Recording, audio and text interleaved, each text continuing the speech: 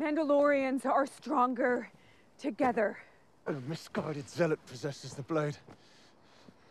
One, I might add, who has not one drop of Mandalorian blood in his veins. Din Djarin took the creed and chose to walk the way. Just as our ancestors did. He is every bit the Mandalorian that they were.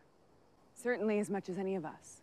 But according to our ways, the ruler of Mandalore must possess the dark saber. Then she shall have it. This belongs to you. It's not a gift to be given. It's not a gift. While exploring Mandalore, I was captured, and this blade was taken from me. Katan rescued me and slayed my captor. She defeated the enemy that defeated me. Would this blade then not belong to her? It would.